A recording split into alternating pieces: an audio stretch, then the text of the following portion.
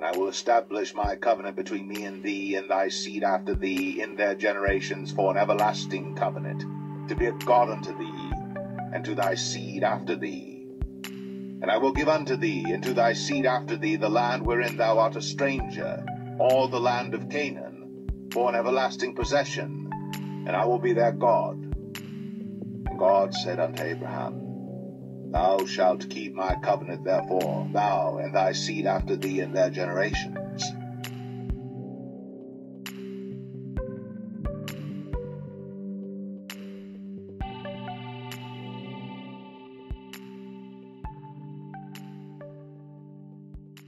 Israelites, every good and perfect gift comes from the Most High. Remember, it is the Most High that bless you. It is the Most High that give you the ability to enjoy the fruits of your labor. It is the Most High that bless the works of your hands. If you are in need, ask the Most High, and He will gladly give you the desires of your heart. Delight thyself also in the Lord, and He shall give thee the desires of thine heart. As long as the desires of your heart corresponds with the Most High's will for your life, no good thing would the Most High withhold from you. With that being said, Israelites, be careful with forging covenants with the heathens and their idols. The solutions and gifts coming from the heathens are laced with traps that will become a snare to you. The Most High said, make no covenants with them and their gods. Thou shalt make no covenant with them, nor with their gods. The indigenous people that dwell in the Americas can testify to this truth. How many peace treaties did the workers of iniquity renege on to build the USA? The USA is a nation that is founded on land theft and slavery. How a demonic nation could ever be great when its foundation is rooted in the kingdom of darkness? Many people are proud to be Americans. Israelites, everything that you receive from the heathens is a covenant. When you accept a gift from a worker of iniquity that place curses on the gift, when you accept the gift, you forge a covenant. Once you place the cursed object into your home, the unclean spirit know where to find you. Besides identifying its victim via the cursed gift, the purpose of forging covenants is to steal your blessings. Covenants are binding. There are strict consequences if you break a covenant. The scripture said they have taken crafty counsel against you. They have taken crafty counsel against thy people, and consulted against thy hidden ones. It is important that you do not accept their gifts to compensate for the many generations they have tormented us. The kingdom of darkness want you to make decisions independently from the Most High. Israelites err greatly when they act before consulting with the Most High. When our ancestors did not consult the Most High before making a critical decision, the repercussion from their choices cost them severely. The elders during the time of Joshua made a covenant with workers of iniquity that disguised themselves as servants. The elders did not seek the Most High nor test the spirit of the heathens to see what kind of people they were. The elders forged a covenant that would torment our ancestors until the generation of King David. And the men took of their victuals, and asked not counsel at the mouth of the Lord. And Joshua made peace with them, and made a league with them, to let them live. And the princes of the congregation sware unto them. And it came to pass at the end of 3 days, after they had made a league with them, that they heard that they were their neighbors, and that they dwelt among them. During King David's reign, there was a 3-year famine because of the covenant that was made between the Israelites and the Gibeonites. King Saul broke the covenant. As a result, the entire nation of Israel suffered. Then there was a famine in the days of David 3 years, year after year. And David inquired of the Lord. And the Lord answered, It is for Saul and for his bloody house, because he slew the Gibeonites. And the king called the Gibeonites, and said unto them, Now the Gibeonites were not of the children of Israel, but of the remnant of the Amorites, and the children of Israel had sworn unto them. And Saul sought to slay them in his zeal to the children of Israel and Judah. Wherefore David said unto the Gibeonites, What shall I do for you? And wherewith shall I make the atonement, that ye may bless the inheritance of the Lord? King David had to make an atonement with his enemies to deliver the Israelites from the covenant that Joshua and the elders of Israel established. Remember, covenants are legally binding. Israelites' covenants transfer from one generation to the next. Righteous covenants like the everlasting covenant the Most High made with Abraham transfer to our generation. That is how we inherited Jacob's blessings. Evil covenants also transfer to the next generation. Israelites, it is important with the times we're living not to forge evil covenants with the heathens in the kingdom they represent. These covenants will hurt us instead of helping us. Through these bad covenants, we remain at the bottom. We must learn to humble ourselves and ask the Most High for help. The Most High gave this generation an easy command. Yah said, if my people who are called by my name would humble themselves. If my people, which are called by my name, shall humble themselves, and pray, and seek my face, and turn from their wicked ways, then will I hear from heaven, and will forgive their sin, and will heal their land.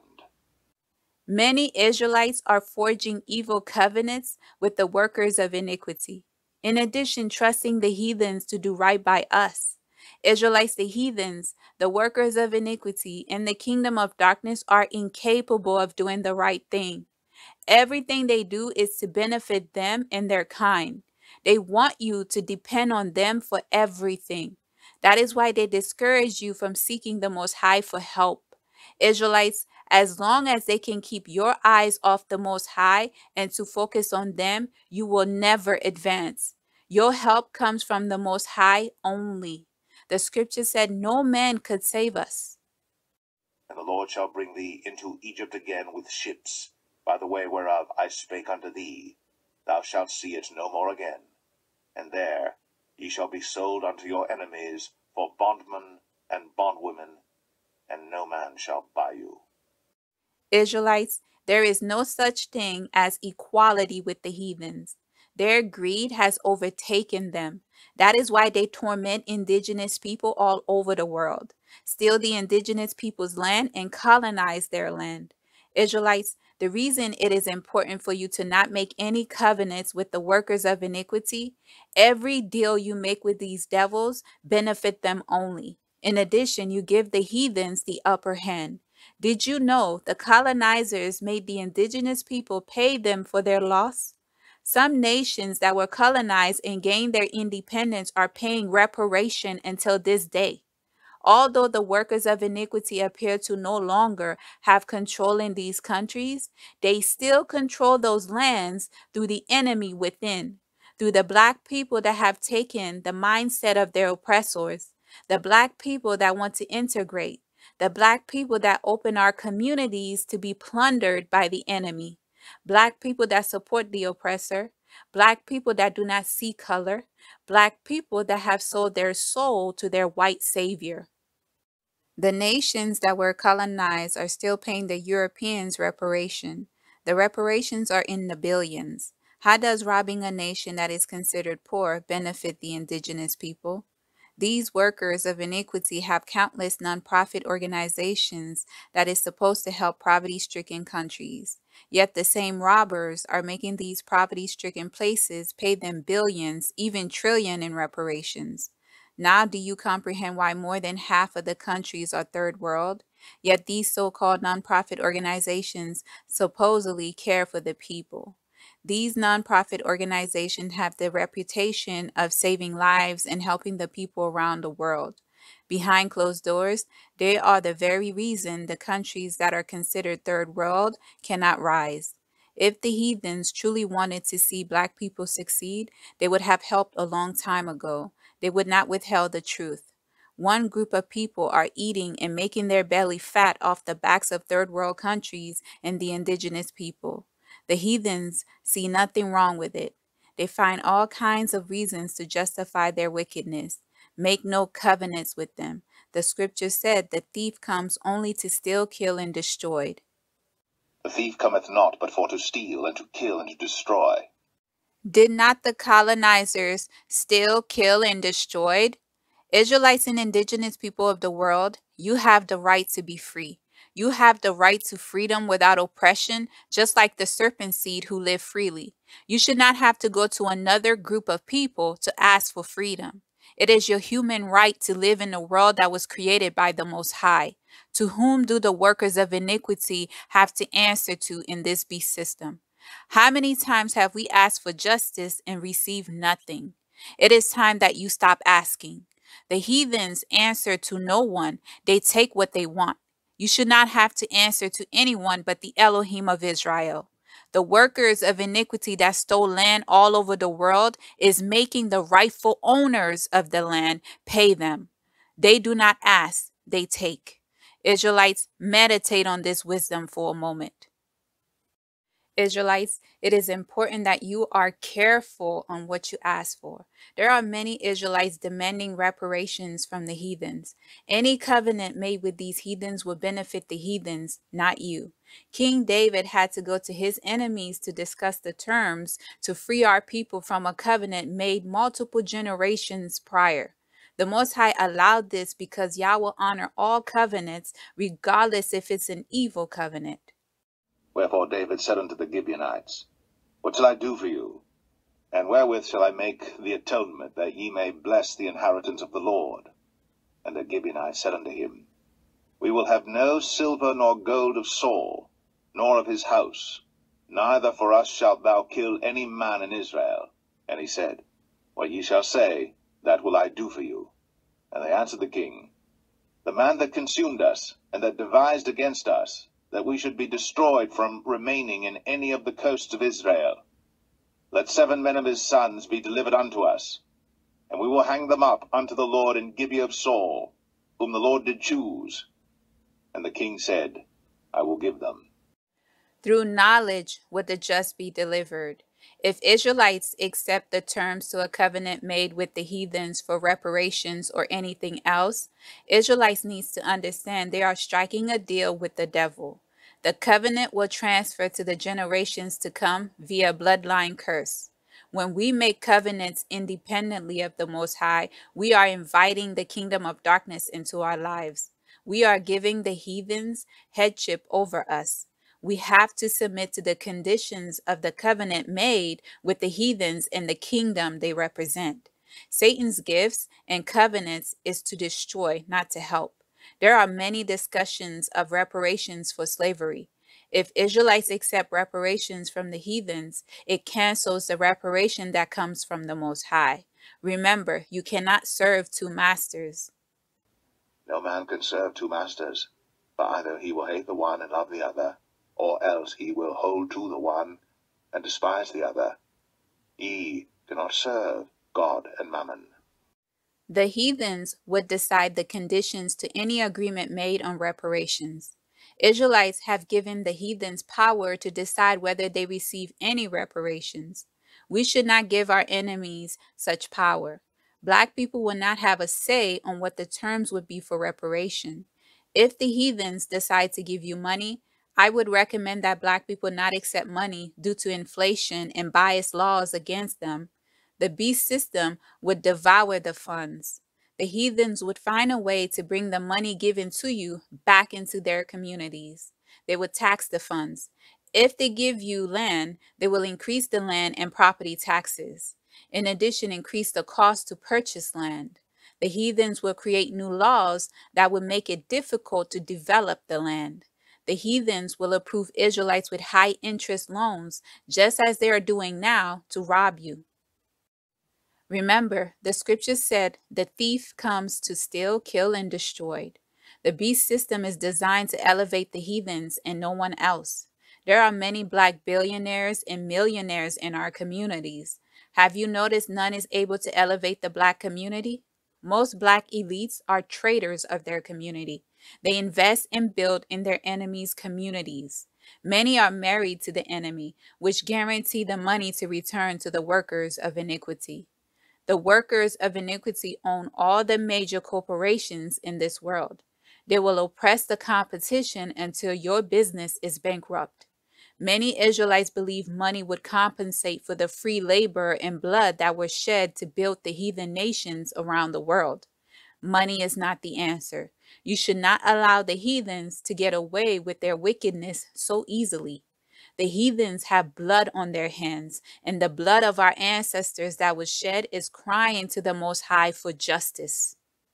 And they cried with a loud voice, saying, How long, O Lord, holy and true, dost thou not judge and avenge our blood on them that dwell on the earth? The Most High has the perfect judgment for the wicked to avenge the blood of his servants. Lusting after financial gains to please your lustful desires is not enough for our great grandparents' suffering. Most Israelites would squander their wealth on material gains instead of assets that would produce generational wealth.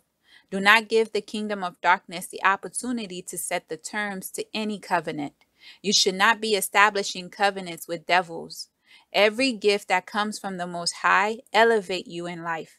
Israelites, have you noticed when the Most High bless you, his gifts are fruitful and help you exceedingly? When you bless yourself via the kingdom of darkness, you have to work hard to maintain the gift. When our ancestors was leaving the land of Mizraim, the Most High stripped the Hamites of their wealth. Yah made Mizraim descendants, most people call Egyptians, hand over their wealth to his people.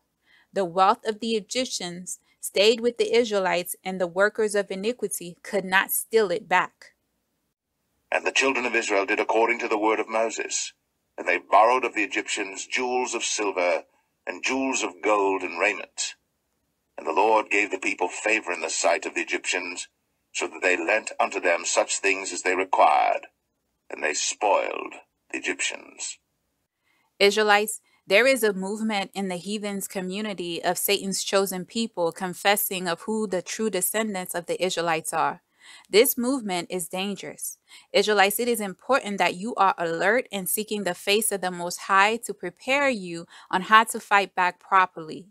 The scriptures warn us to be alert. Our enemy, the devil, is seeking whom he could devour in the last hour. Be sober, be vigilant, because your adversary the devil, as a roaring lion, walketh about, seeking whom he may devour. The kingdom of darkness is trying to find ways to establish evil covenants with the Israelites in the awakening and in the church. With the heathens pretending to repent and fighting for our cause is not genuine. Do not fall for it. Do not believe them. Remember, Joshua and the elders of Israel were deceived by their neighbors, the Gibeonites. Through their false pretense, the Gibeonites forged a deceitful covenant that haunt the Israelites for multiple generations. These workers of iniquity are confessing half-truth. Everyone should know a half-truth is a complete lie. Satan's chosen people are trying to include themselves by maintaining that they are Shemites to integrate into the bloodline. They want us to accept their lies in exchange to confessing that Black people are the real chosen people. There are many Shemites, but not all Shemites are descendants of Jacob. For example, Esau is a Shemite and a Hebrew. However, Esau's bloodline is not Israelite. Esau's bloodline are Edomites. You must descend from Jacob to be an Israelite. Satan's chosen people are still trying to hold on to a bloodline that do not belong to them. How are you confessing the so-called truth, yet you're still trying to include yourselves in a bloodline that do not belong to you? Satan's chosen people are now supporting the church doctrines. That is how many Israelites will remain captives in the pagan church. Satan is the father to all religion. Do you see how the four major religions are intertwined with each other? I have seen how the synagogue of Satan bombard our channels with Jewish ads. I have seen commercials of Jewish people accepting the Jewish Messiah. Everyone should know by now that the real Messiah was not Jewish, nor was the chosen people of the Most High Jewish. They refused to say the proper name Israelite. Instead, they use Israeli and Jew.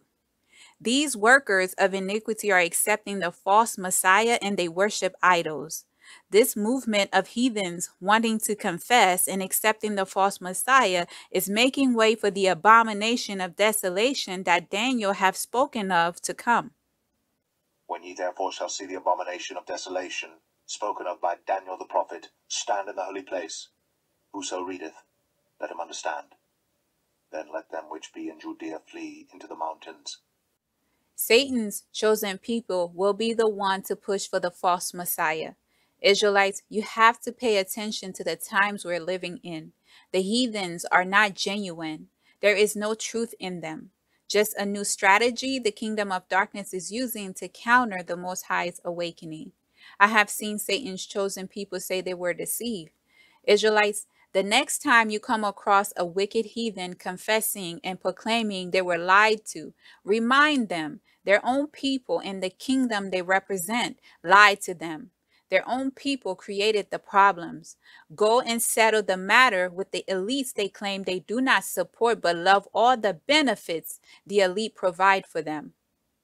Reassure Satan's chosen people that they never lost their identity. Satan's chosen people know their heathen family converted to a religion called Judaism. Most of them know their history and their family's genealogy well enough to claim Judah's bloodline. Yet they cannot find their brethrens, the northern kingdom of Israel. Satan's chosen people love the benefit of pretending to be an Israelite, that they have joined the kingdom of darkness to take crafty counsel against the hidden ones. They are confederate against the people of the Most High.